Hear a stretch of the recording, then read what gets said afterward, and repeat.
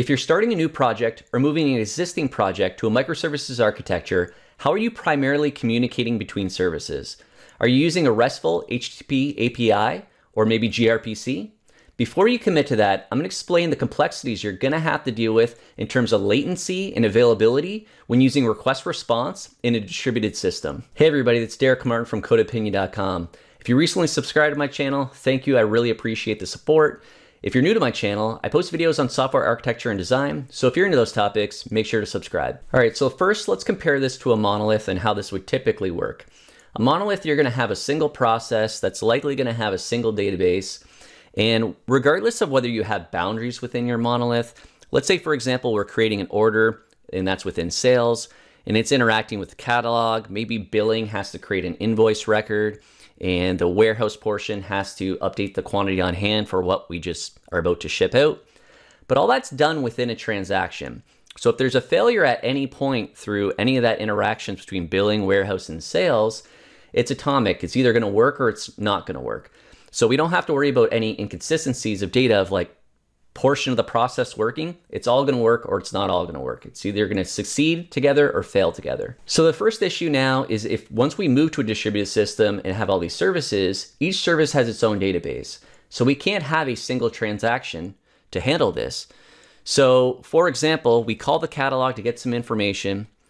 Then we make a synchronous call over, say again, maybe HTTP to billing saying, okay, create this invoice for this particular order. It returns okay, 200 okay that it worked.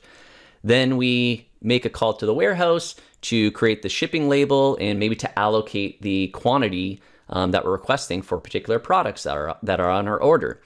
What happens if that fails? Maybe the service isn't available or there's actually just a 500 error. Something occurs that we couldn't actually process that request. Well, now we need to go back to billing to tell it, okay, that invoice we created, undo that. Don't do that. We don't want to create that invoice anymore because something else went wrong. But what happens if that fails? Now we have an invoice that we've created that we haven't allocated the inventory for, and we're in this really inconsistent state. So the problem now is since we don't have a single transaction, we need a distributed transaction. One solution to that is having a transaction coordinator that can do a two-phase commit. There is another solution, but before I get to it, I'm going to show another problem. So the second issue we need to deal with is latency. So we have a client that's making a call to sales, and let's say that the sales service is using HTTP to make a call to the warehouse for allocating product for our particular order that we're creating. So we make that call, but do you know how long the actual timeout is? In a perfect world, let's say that the warehouse for that particular request is a couple hundred milliseconds. Happy path, it's all good. We don't really care. We just know that the warehouse does what it does.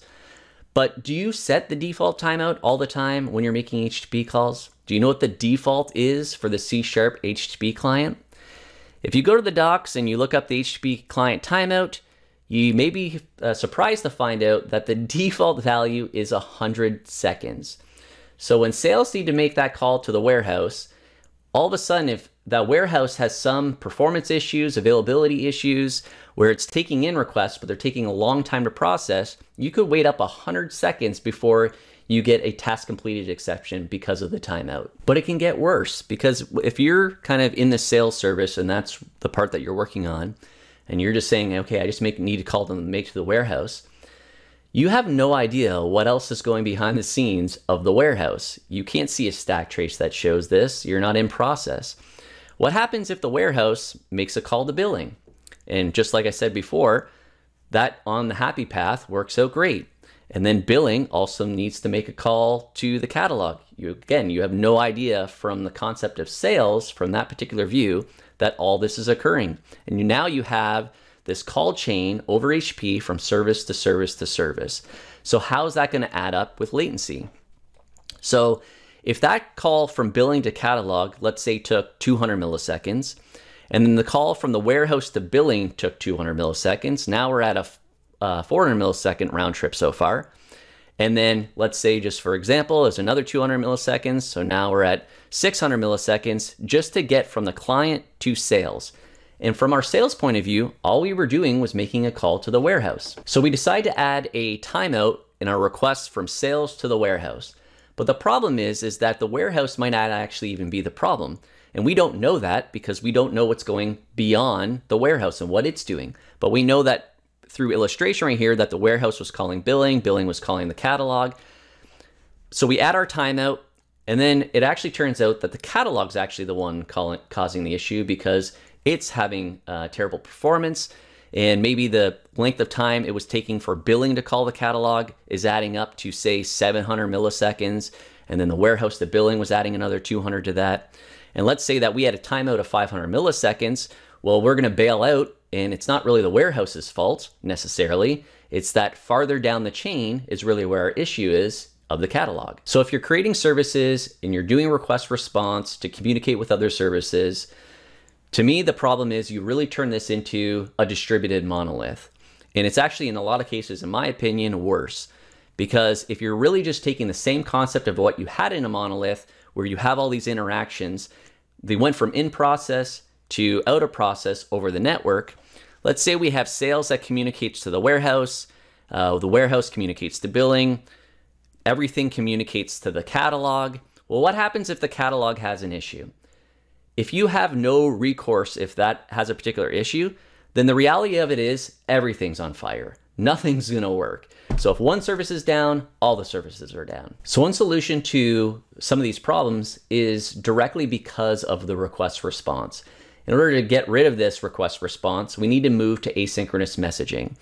So one way to be doing this is using a message broker, using messaging with events and orchestration to get rid of the temporal coupling you have and kind of embrace the asynchrony of the whole thing.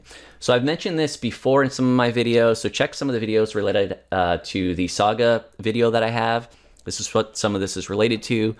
But when we place an order, we send that to the message broker. The message broker, we have an orchestrator that's kind of dealing with our long-running process. And all of this is asynchronous. So there's no request response going here. We're just sending messages to a message broker, and our message broker is then dealing with the other services, and we're not going from service to service directly. So we have our bill order. Billing does say creates that invoice. Then it sends a separate event back that our orchestrator is dealing with in sales to say, okay, it was actually billed. Then we go to create our shipping label in the warehouse to allocate our product, but the warehouse maybe isn't available or there's an issue there. That's no concern to us in sales. That message will just get stacked up, and as any other messages that actually come through, they'll just get stacked up as well. And once the warehouse becomes available and it's back online and processing messages quickly, it'll consume all those messages basically that are in its queue. So is asynchronous messaging the golden hammer that solves all problems? No, of course not. It's trade-offs like everything else, but it does solve the problems that I outlined. And when you're doing request response through services and dealing with the latency that might occur and the availability that's going to cause issues and how you're going to deal with all that can get very complex. You kind of need to break away from the temporal coupling of the request response and just embrace asynchrony. Another thing to look at is boundaries. If you have services that are making synchronous calls to other services to, for example, get data, then you may want to look at your boundaries to see if they're actually correct. You want services to be a set of capabilities, to be the authority of a set of capabilities. And behind that is the data that it owns. If you have to go out to another service to get data, maybe you have some boundaries that aren't aligned correctly. So the last thing I want to touch on is the reality that you will need to do request response in certain situations.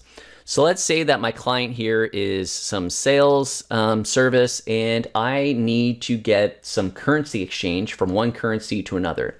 So we have this primary service, let's say it's a currency exchange, where I pass it, hey, I have $1 US, I want to know how much that is right now in Canadian, because that fluctuates and it changes. And that can't be messaging. We need to get a response immediately from that.